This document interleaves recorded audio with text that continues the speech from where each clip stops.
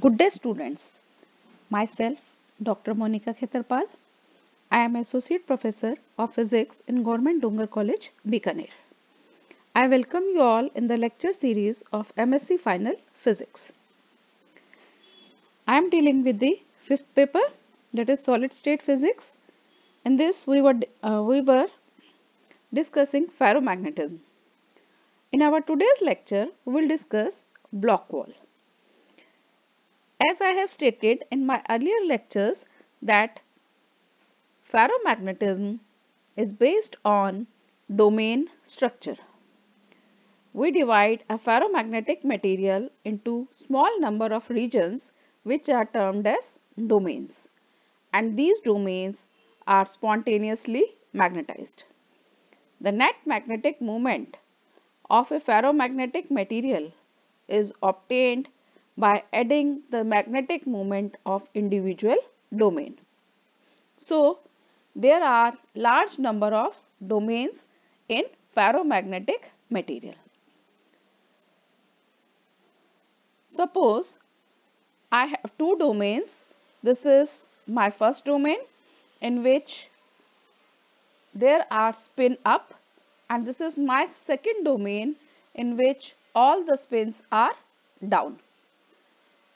The wall between these two domains is termed as Bloch wall. Here I have shown a Bloch wall between these two domains. When we move from one domain to another domain, it is evident from the figure that spin direction as we move from one domain to another domain, it does not change abruptly, but the spin direction changes gradually. As it is clear if we see these two spins that there is a gradual change continuously in the spin direction, and when we move to another domain, the spin has changed from spin up to spin down position.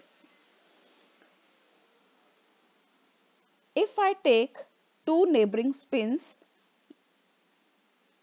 for example, I am taking the spin Si and Sj.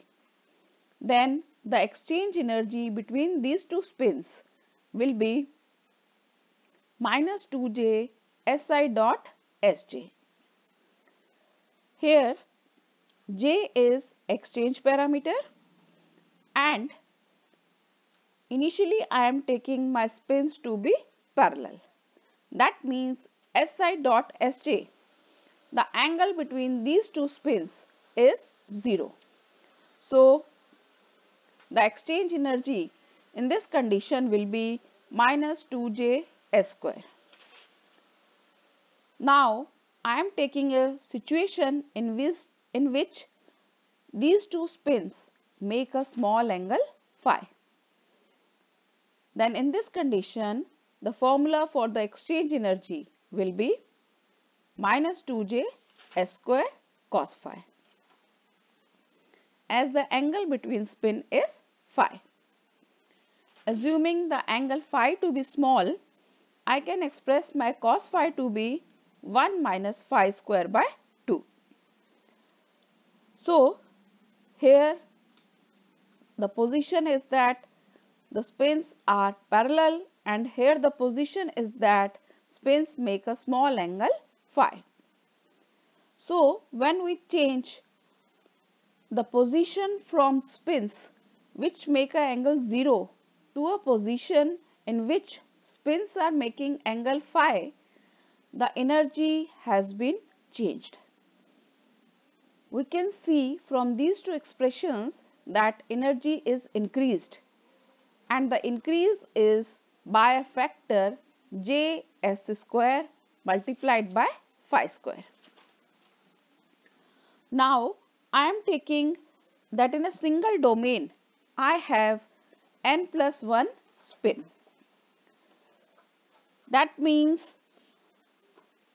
there are n plus 1 spins in this domain, and there are n plus 1 spins in this domain, and these two domains are separated by a Bloch wall. We will determine the total energy of the wall. In order to determine this, we are assuming that the angle between these two domains is phi 0. So, the angle between successive spins will be phi 0 by n. This is the angle between two successive spins of a single domain, and phi 0 is the angle between two domains. So, phi and phi 0, they are different, and I hope you must have understand the difference between these two angles. We have determined that when the angle varies from 0 to phi, the increase in energy is Js square phi square, and we have assumed that there are n plus 1 spin. So, if we take only nearest neighbor interaction, then in this case the exchange energy will be n j s square phi square. Substituting the value of phi to be phi 0 by n, I get my exchange energy to be js square phi 0 square upon n. So, if the number of spins increase, then exchange energy will decrease. This is the exchange energy which we have determined.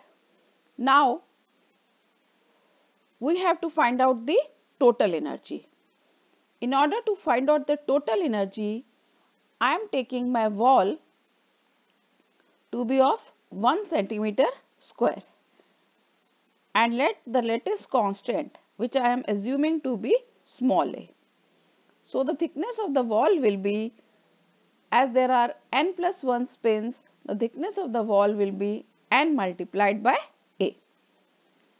The total energy comprises of two terms, exchange energy, which we have already determined, and the other term is anisotropy energy.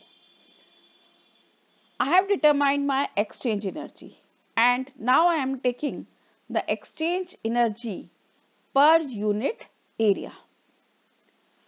In order to determine the exchange energy per unit area, we will divide the exchange energy by area. As we have assumed that lattice constant is A, so area will be simply equal to A square.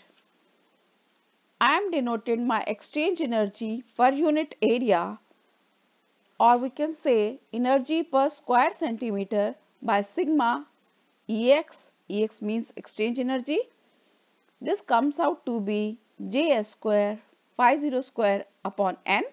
This is the factor, and which will be divided by area A square.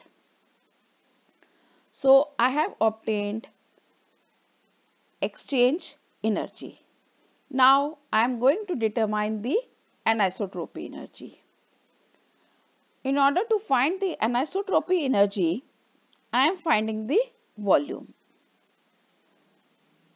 This anisotropy energy is equal to anisotropy constant multiplied by volume, and volume we know is simply equal to area multiplied by thickness, and we have taken a wall which has an area of 1 centimeter square.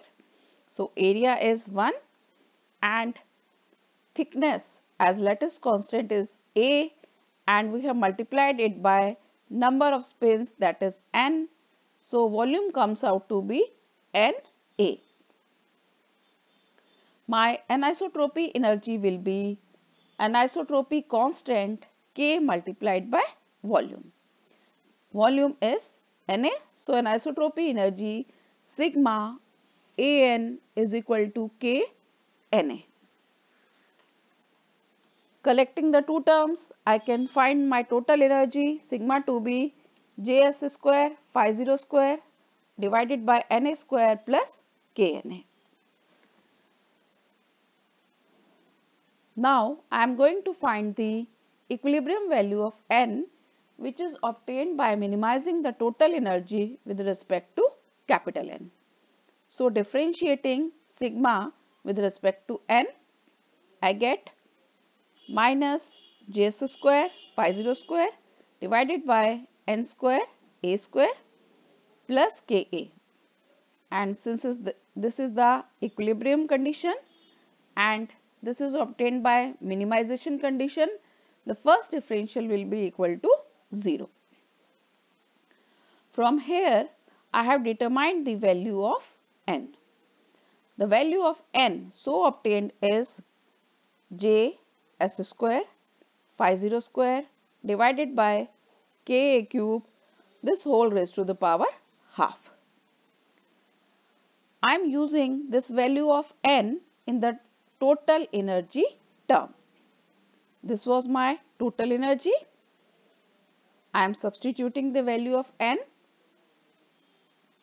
Substituting the value of N, I get J square phi 0 square divided by A square, and N is Ka cube, putting the value of 1 by N, Ka cube J square phi 0 square raised to the power half, plus the second term, which is the anisotropy energy term, Ka S phi 0 multiplied by J Ka cube raised to the power half.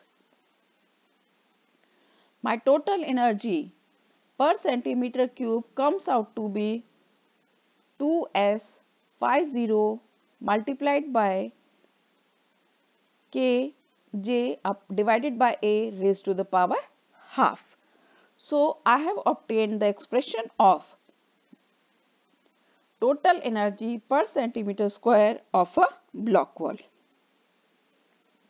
Here the terms are S is the magnitude of spin and phi 0 is the angle between two domains. K is a constant termed as anisotropy constant and J is parameter which is a exchange parameter, and small a is the lattice constant.